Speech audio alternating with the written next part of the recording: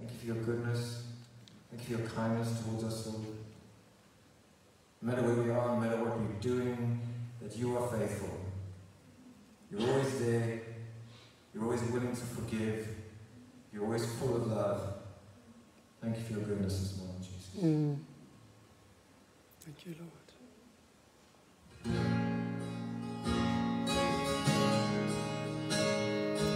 Worship you, Lord. Praise your name. We give you glory, Lord. Mighty God, King of kings, Lord of lords, we worship you.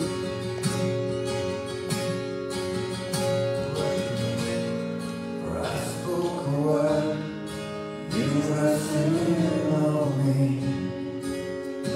Thank you, Lord. You have been so, so good to me.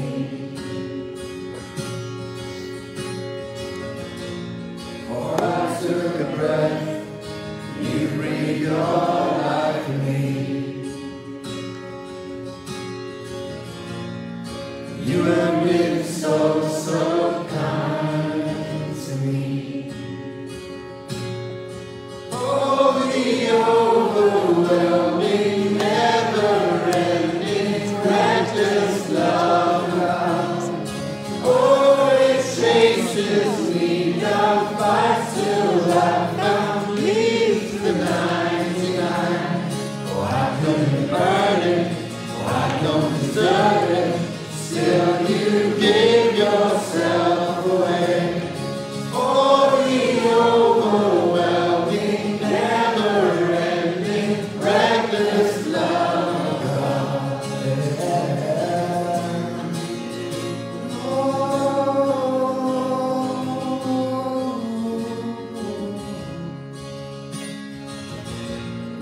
I was before, still your love fought for me. You have been so, so good to me. When I felt no worth, you paid it all for me. You have been so, so kind to me.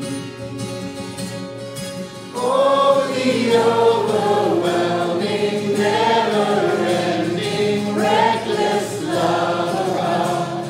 Oh, it chases me down, fights till I'm found, leaves the 99. Oh, I couldn't earn it, I don't deserve it. Still you gave yourself away. Oh, the overwhelming, never-ending, reckless love of God. Oh, the overwhelming, never-ending, reckless love of God. Oh, it chases me down, fights till I'm found, leaves the 99. Oh, I couldn't earn it, I don't deserve it. Still you give yourself away. Oh, the overwhelming, never-ending, reckless love of God. Yeah.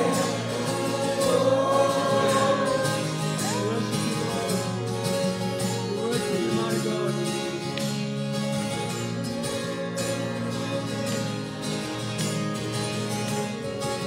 Let's take our shadows. No shadow you won't light up, mountain you won't climb up, coming after me. There's no wall you won't break down, lie you won't tear down, coming after me. No shadow you won't light up, mountain you won't climb up, coming after me. There's no wall you won't kick down, lie you won't tear down, coming after me.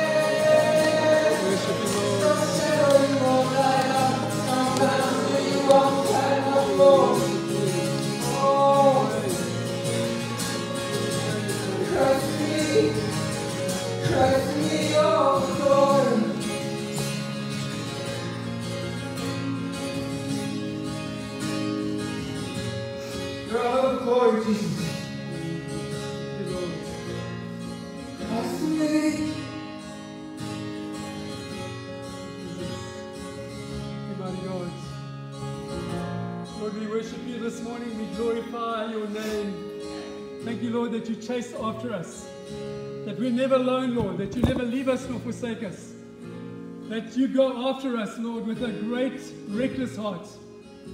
And Lord, we worship you this morning. We declare you as the King of Kings and the Lord of Lords, the mighty one that enables us to know victory when there is no victory, to know hope when there is hopelessness, to find restoration, Lord, even in the midst of great chaos.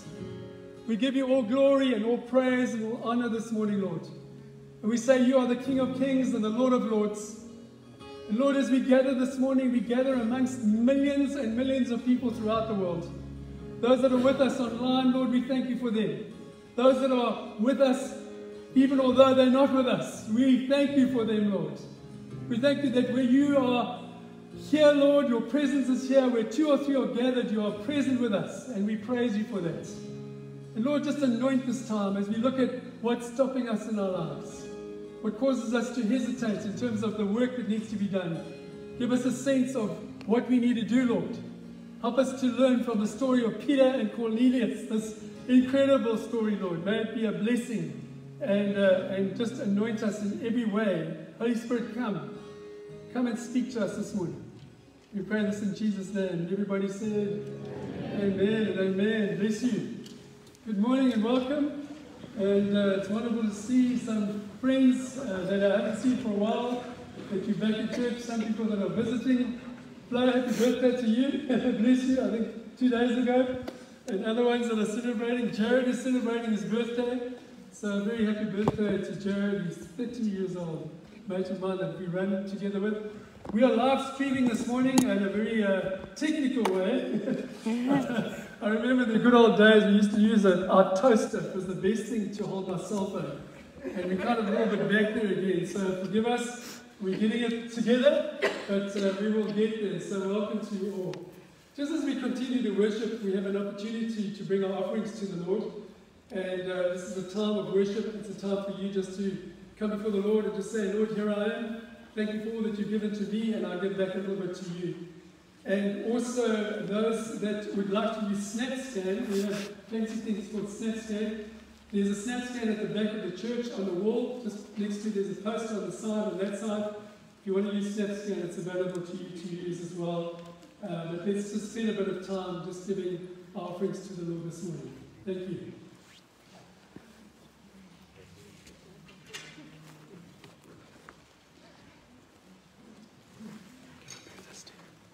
Just so that I can get to stand where I'm supposed to stand.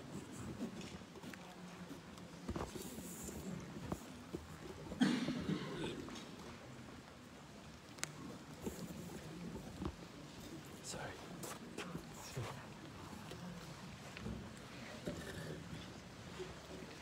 Just check if it's right.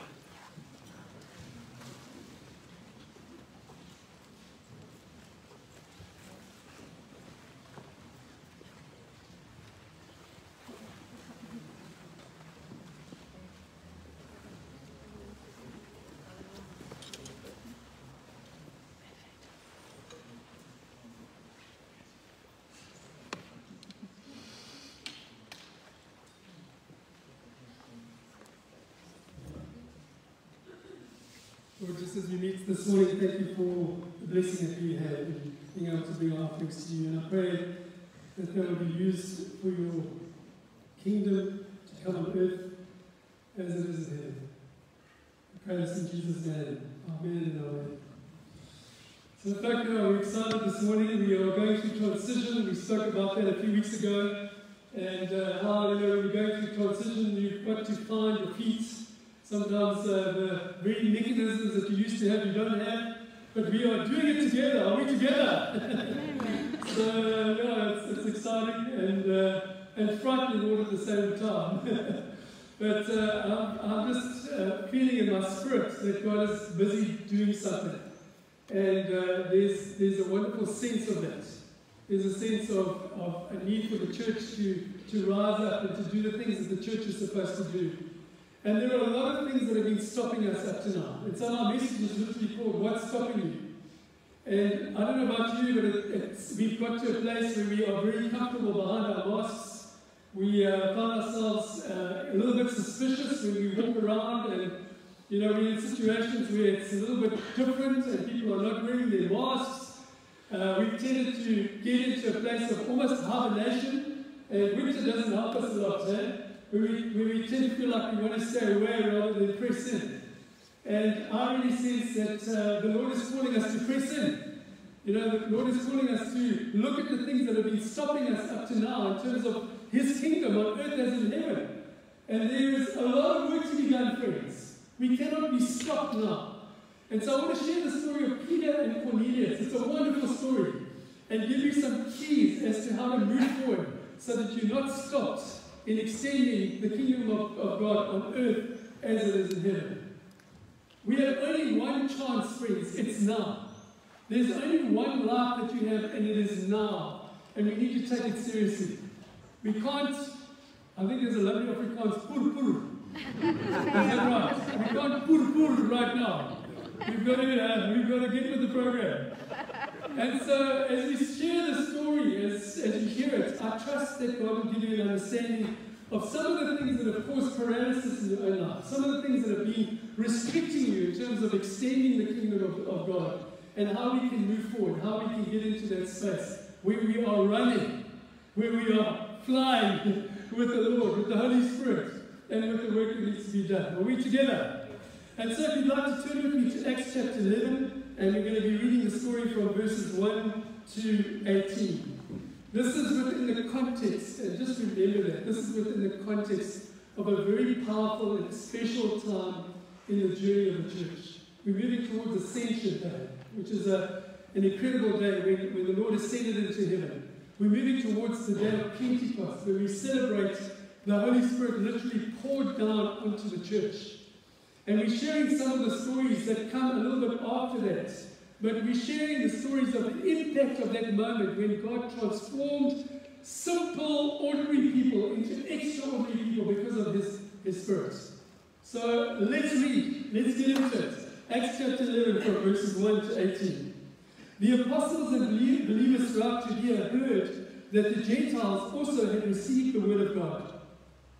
So when Peter went up to Jerusalem, the circumcised believers criticized him and said, "You went into the house of an uncircumcised man and ate with him?" Starting from the beginning, Peter told them the whole story. Hold on to that. I was in the city of Joppa praying in a trance. We'll talk about that just now. I saw a vision. I saw something like a large sheet being let down from heaven by its four corners, and it came down to where I was. I looked into it and saw four-footed animals of the earth, wild beasts, reptiles, and birds. And then I heard a voice telling me, "Get up, Peter, kill and eat." I replied, "Surely not, Lord. Nothing impure or unclean has ever entered my mouth." I think I would have been in the same situation if I was a Jew and confronted with this vision. The voice spoke from heaven a second time, and this is a very profound and powerful statement. Do not call anything impure that God has made clean. This happened 3 times. And then it was all pulled up to heaven again. Right then, 3 men, 3 times, 3 men, 3 times when Peter denied Jesus, 3 times when he's reinstated. Let me tell you, he is well aware that the Lord is speaking to him right now with those 3s. And so, right then, 3 men who had been sent to me from Caesarea stopped at the house where I was staying. The Spirit told me to have no hesitation about going with him. And then there's 6 brothers. These 6 brothers also went with me, and we entered the man's house. He told us how he had seen an angel appear in his house and say, "Send to Joppa for Simon, who is called Peter.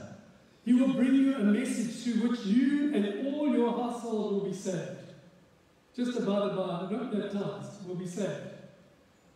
And that's another bit of theology that I will not be dealing with today. As I began to speak, the Holy Spirit came on them as he had come on us at the beginning. And then I remembered what the Lord had said. John baptized with water, but you will be baptized with the Holy Spirit. So God gave them the same gift he gave us who believed in the Lord Jesus Christ. Who was I to think that I could stand in God's way? How many times are we standing in God's way? Who was I to think that I could be standing in God's way? And when they heard this, they had no further objections and praised God, saying, "So then, even to Gentiles, God has granted repentance that leads to life." This is the word of the Lord, and thanks be to God for it this morning. And Lord, just ignite our hearts, help us to see what is stopping us in terms of extending the gospel, extending the kingdom, and may we find some truth in the story that will help us to move forward in Jesus' name. Amen. So friends, right at the get-go, in Acts chapter 11, verse 1, we see the very first thing that stops us from spreading the word of the Lord. And the first thing that stopped Peter was criticism. Amen. Criticism.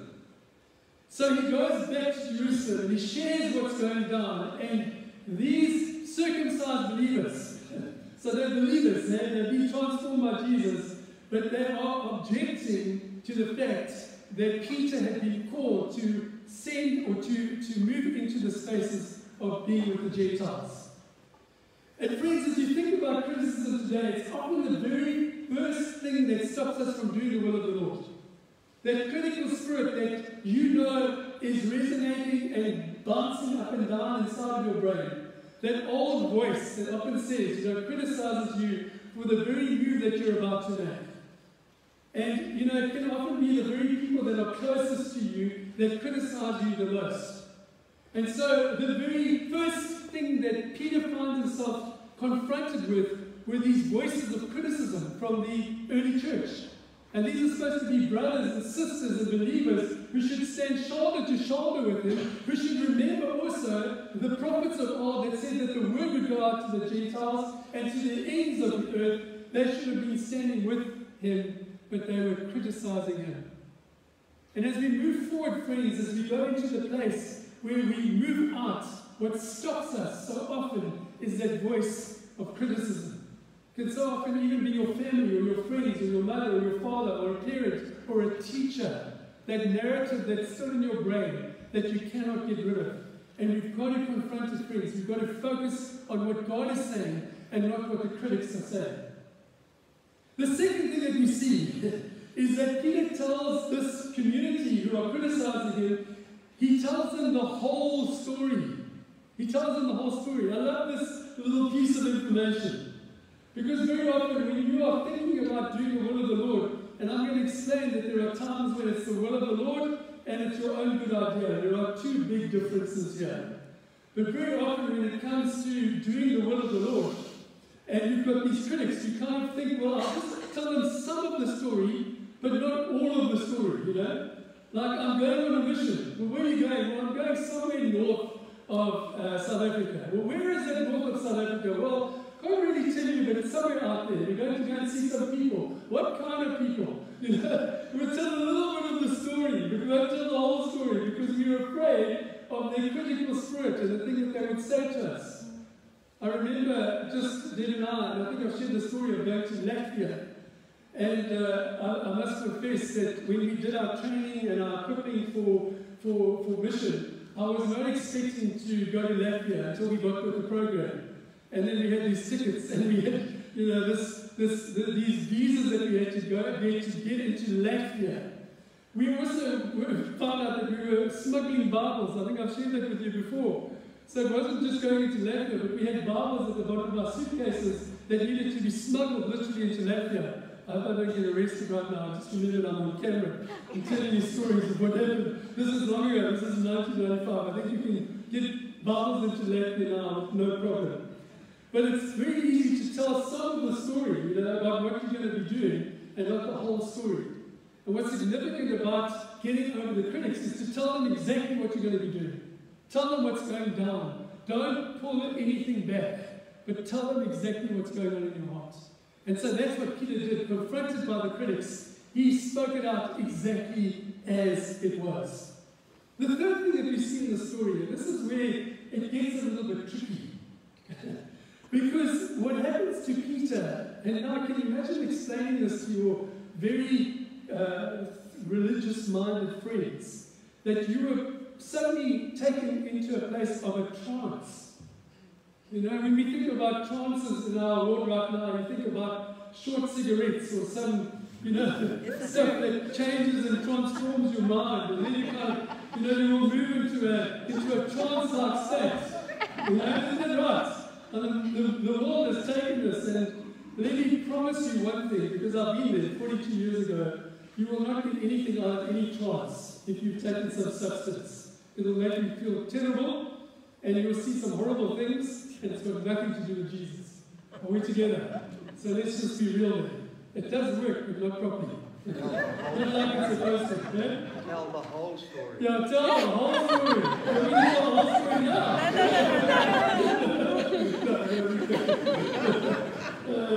I used to tell the whole story of my salvation and how I came to the Lord. And I tell the story about this little boy, this young boy, you know, all the stories of what he did, and I'm not going to tell you what I did. And then I come to the end of the story, and I'd say, do you know who that boy was? It was me. You know, and they would go, ooh! You know, and then the Lord said to me, who's getting the praise there? And I said, he was you. And so I stopped doing it. So you can hear my story one day. It will come one by one, I'll tell you. But not today. But let's get back to the trance thing, because it seems like Peter was taken into a state of a trance. Now, the Greek word for trance is ekstasis, which is the same word that we get for ecstasy. And ecstasy in the sense of not that little pill, you know, because there's another thing that we think about when we think about ecstasy. But this is a sense of a spiritual experience that Peter was having, which brought about a vision of what he needed to see for the extension of the kingdom of God. And I don't know about you, but I have experienced ekstasis in my life, a moment of ecstasy. Very often when I'm running up in the mountains and there's nobody else around, it's the most beautiful time, I have the ability and the opportunity to find myself in a place where I'm worshiping with all of my heart, my soul, authentically, move into a place where I'm speaking in tongues. Sometimes I shout and scream, sometimes I pray over the city of George, but I'm in a place of ekstasis. I'm not afraid, I'm not worried about anybody else around me. It's just between me and the Lord. And there's a sense that you get into a place, a spiritual place, of almost an out-of-body experience. There are times when we are worshiping, and when you worship, but I sometimes get ekstasis. You know, when you are worshiping, and you just, there's no line that you can, all that scripture, and you go up to the one, you leave the 99, and you're in that place of ekstasis of worship. And there's a connection between you and the Holy Spirit. And there's no space. And I really sense that we need to find that more often in our lives. That ekstasis, a place of ecstasy where we connect with the Lord at a deeper level. You know, where it's more about Him and less about ourselves. And there's this beautiful connection. The gifts of the Holy Spirit are being dampened, and it concerns me, friends. You know, that we're not prophesying, we're not speaking in tongues, we are not exercising the gifts of the Holy Spirit with ekstasis, with ecstasy, the sense of what God is going to do. And so here he was on the top of of his house, and he's in a state of worship, and he's honoring and worshiping the Lord. And this vision comes down of this cloth, and it's filled with unclean animals. And I can imagine, him almost saying to the Lord, is this really you? Why are you giving me this vision now? And I'm in this ecstatic place of worship, and you're giving me this crazy, horrible vision of all these, unclean animals. And God is showing something very deep within this trance. And so the unconscious is brought to conscious by the power of the Holy Spirit in Peter to reveal something about moving into the space of the Gentiles. That's what God is doing. He's opening up his spirit to understand where he's about to go. He's finding himself hearing what God is saying in terms of the next steps. And it is God that is guiding him, not himself. And so as uncomfortable as the vision is, God is preparing him for the next step. Can I just say that when it comes to times when the Lord is speaking to us, it can become uncomfortable. There are moments in your life where you realize that you've got to do something for the Lord, and you know that you've got to do it, but it's uncomfortable. And very often we can find ourselves moving in places, and this is where we'll get to in the next part of the story. We're moving into places where we think that it's the Holy Spirit, but it's not. And so what we find in the next part, and please forgive me, let me not miss this piece out, because in the situation of the vision and the trance, as God is directing Peter to go to the Gentiles and to go to Cornelius' house, he gets into a place of doubt. That was the next point number 4, if you make your notes. And he says, surely not, Lord. Surely not, Lord. A very real, authentic response to what God has revealed to them. Surely not, Lord. This can't be possible that this is what you want me to do. And again, friends, when God is moving us, what often stops us is our own inhibition, our own inability to really believe that this is what the Lord is saying that we need to be doing. I think I say to you sometimes, I need to be careful that I don't say I say to you often, I say to you sometimes that when it comes to the voice of the Lord directing us, you need to listen to the harder voice, not the softer voice. It's so easy to listen to something that kind of panders to your spirit, like, we're going to go to Big Bay and go surfing. That sounds cool. And then we're going to go and do a little mission along the wilderness, and we'll stop at the coffee shops. That sounds really great. Anybody with me this morning? And then I can say, we're going to go to Saint-Fontaine, and we're going to go to the community, and we're going to go from door to door. We're going to find out which little houses have got no parents in them, which homes have got some challenges in terms of no food, and no shelter, and no blankets. That's where we're going to go. Are we together? That sounds a little bit more like the Lord is leading us and guiding us.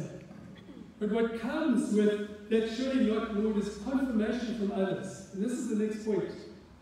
Because when Peter sees this vision and he recognizes the fact that the Lord is leading him into enemy territory, literally, into the Gentile space, there is confirmation from others that he's doing the right thing.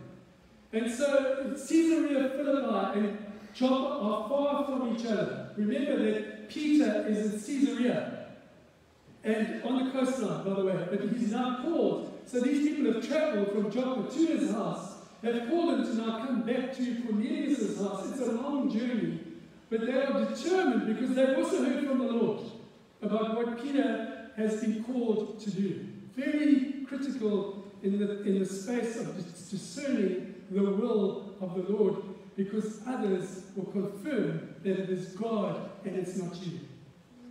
Very important, friends, that you have confirmation. You have confirmation, and from trusted people very often, and sometimes even strangers. So these were strangers to Peter.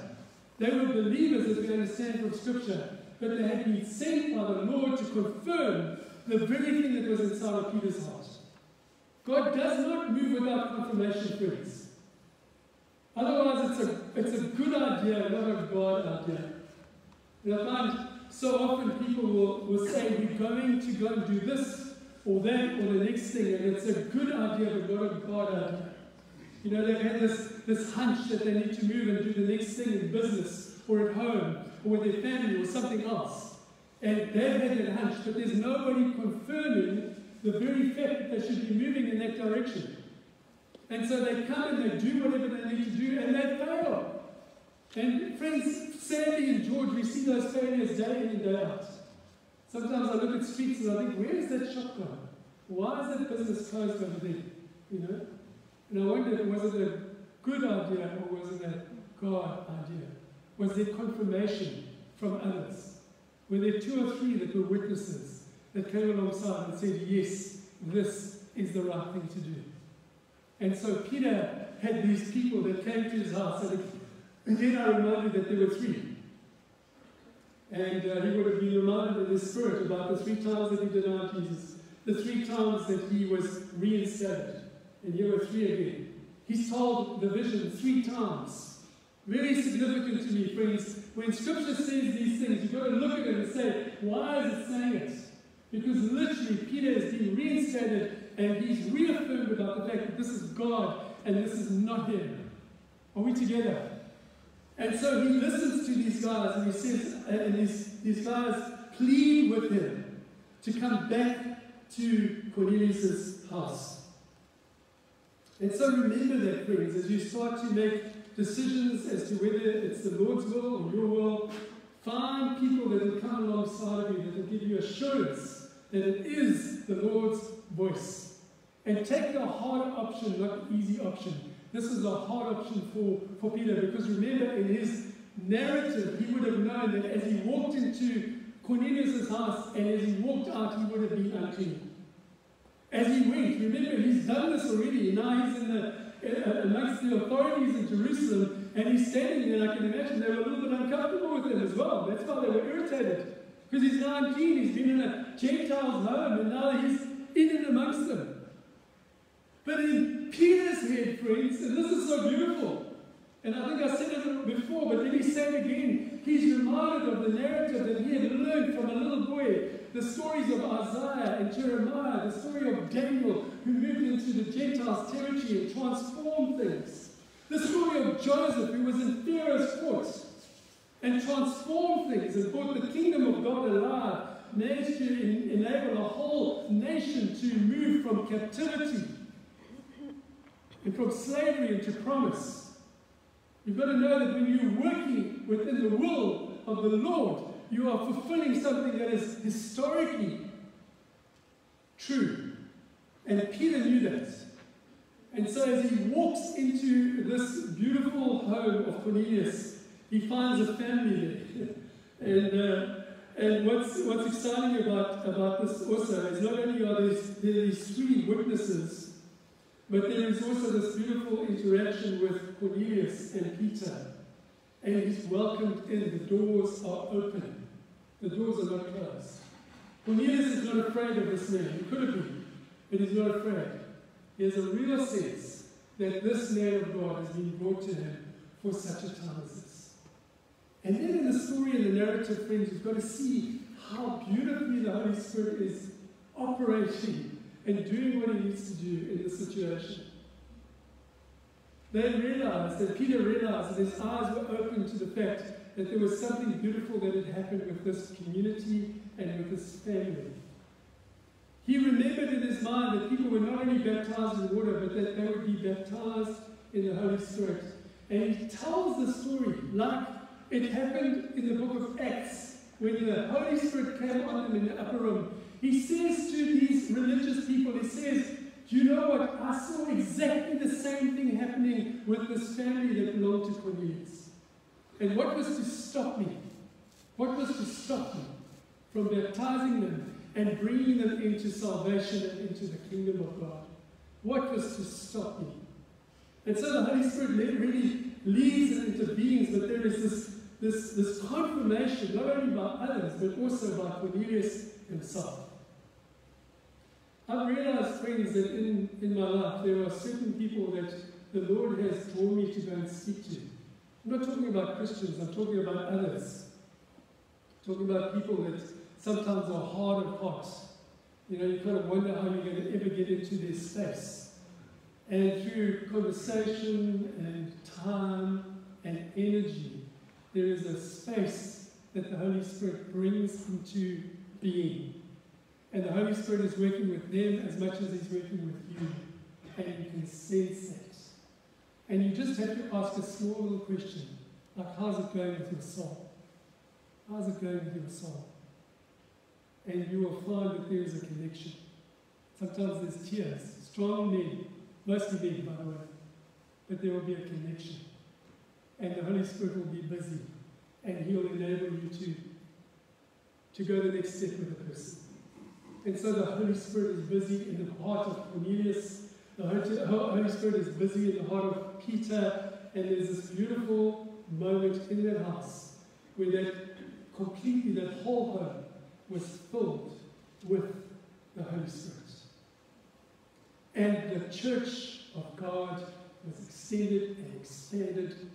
The old religious people that were sitting in Jerusalem, and that's lovely because they confirm at the end of that scripture, they say, well, you know, we see what you've said, and so let's not get in the way of God, and let's enable this thing to happen. It says when they heard this, they had no further objections, and they praised God, friends.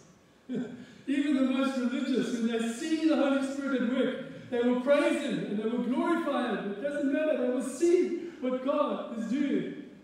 And Peter won these religious men over. And the scripture continues to tell us that the kingdom of God was extended on earth as it is in heaven. What's stopping us, friends, from being the same? What's stopping us from the critical spirits in our heads? What's stopping us from doing the very thing again for the sake of the kingdom? It's now or never. You know, the opportunity for us to reach out, the opportunity for us to go into places that are sometimes uncomfortable, the opportunity to press in there, knowing that there is confirmation from others, knowing that there is a sense of, yes, this is the right thing to do. Don't do it if it's the wrong thing to do. There are too many churches that are around today that have become churches for the wrong reasons. And we've got to be careful of that. But find a way to be sensitive to the Holy Spirit and move into those places where God wants you to do His work. It might be the simplest thing that you go to the shops today and you're in a queue and the person in front of you is wrestling with a few cents in their pocket and you're able just to bless them with some groceries, you know, and make a connection. It may be that the Lord is calling us, and you know, just as I said that thing about going to the homes and seeing what is necessary, where are we going to allow these blankets to end up? That's the question. You know, do they sit again, or do we find spaces for them? And maybe we are the vessels of blessing, going to houses, going to homes where they are needed most. We had prayers at the police here. I go to the police headquarters and I meet with Colonel Kennedy. And Colonel Kennedy says there are many people in different parts of George that are volunteering now to keep the people in their areas safe. But they don't have any torches, they don't have any blankets, they don't have any wet weather gear. They need a little flask for their coffee, and you know, they need a little bag so they can put stuff in. And I said to him, man, that's something that we can do. So when Diana comes back, it's going to be on our WhatsApp group to share with others, to say, hey, we can do something. But then not just to go and say, well, we'll just connect and deliver. But let's find a way to connect with them. Let's find a way to cross over the line. Let's find a way to help our city to come alive, to be restored for the sake of the kingdom. Let's be the hands and feet of Almighty God and ask the question, what is stopping us? Lord, just as we hear the story of Peter and Cornelius this morning, thank you for this amazing testimony. Thank you, Lord, that as you speak to us, you give us vision, you give us direction, you move us into a place of ecstasis. But sometimes, Lord, we need to get rid of that critical voice that's in our hearts and in our minds. A voice that may be very old, that still says you can't do this, and you can't do that, and you can't go there, you can't go there. Help us to find your voice that spurs us on. Lord, when you spur us on, sometimes we are so overwhelmed by the vision that you've given to us that we would say, surely not, Lord. Is it possible that you're calling me to do this. And when we come to that place, Lord, help us to find others that will confirm, that will come alongside of us. Holy Spirit, release us to be enabled to do your will.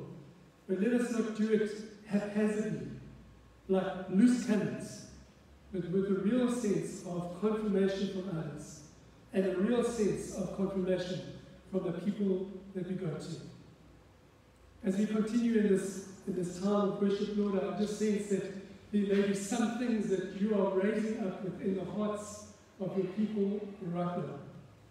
God is calling you to do something immeasurably more than you can ask or imagine, something that is being rising up in your spirits, maybe a holy discontent, maybe there's something that is happening inside your spirit right now, and God is saying, I want you to act on it. And remember these steps, friends. Remember what Peter did with Cornelius. But don't allow those narratives of old to stop you. Whatever it might be, find confirmation. Find those who come shoulder to shoulder with you and go forward and do the thing that God has called you to do. Pray this in Jesus' name. Amen. Just in the last service, the 8 o'clock service, there was a young guy that came last week and he said to me, he wants to go and run comrades. So I said to him, well, that's good and well. Have you done any comrades before? And he said, no. And I said, well, that's good and well because it's a long way. He said, no, I know it's a long way. So I said, well, tell me what you've done before. And he told me. He ran the Otanika Marathon in 2 hours, 57 minutes. So I said, well, that's a very quick time. You're not just a summer runner, you're a runner of notes. If you can do an Otanika Marathon, 3 to 7 passes in 2 hours and 57 minutes, that's good. And he said, Peter, I want with all of my heart to get to Durban to go and run the Comrades Marathon. And when he came at the 8 o'clock service, I said to him, I'm going to make a plan to do that. We've already raised almost enough money for him to get to Maritzburg and to register for the run from the last service. Just putting it out there. So he's going to be running. We pray for him. His name's Samuel. And he's a good runner. He's coming in the top 3 or 4 in every race that he does now. But pray for Samuel. What's God stirring in your heart to do? Let's close with a beautiful song. Hey? Over to you, my friend. Thanks, Ellen. Father of the King, Lord in majesty, and all the earth joys, and all the earth joys. He wraps himself in light, and darkness tries to hide, and trembles at his voice, trembles at his voice. How great is our God? Sing with me, how great is our God? Oh, see how great is our God.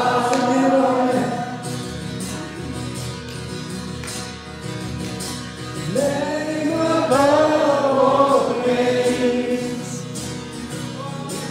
worthy of all praise.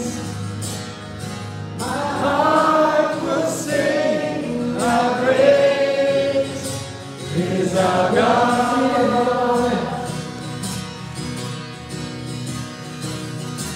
Name above all names, you are worthy of all praise. My heart will sing, how great is our God. How great is our God. Sing with me, how great is our God. Oh, see how great is our God. How great is our God.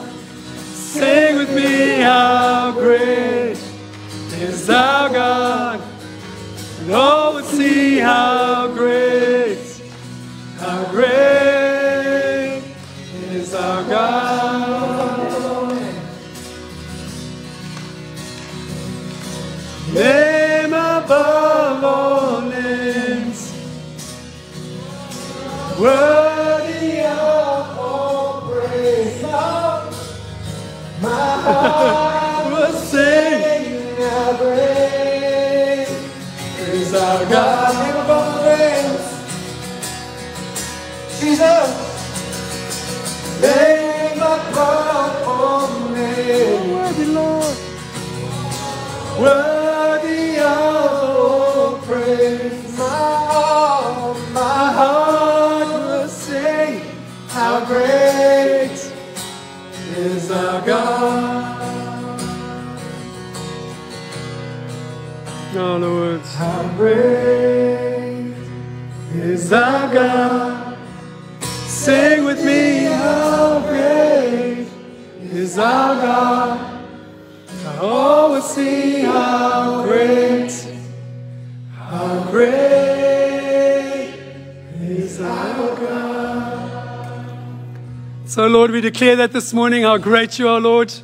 We go from this place, inspire us, motivate us, Lord, to step out. Help us to resist that which is stopping us, Lord. And may we be your hands and feet for the sake of the kingdom on earth as it is in heaven. We pray this in Jesus' name. And everybody said, amen and amen. Bless you. And goodbye to you folk that are online. Bless you. Bless you. Love you lots, eh? Bless you, my boy. Love you,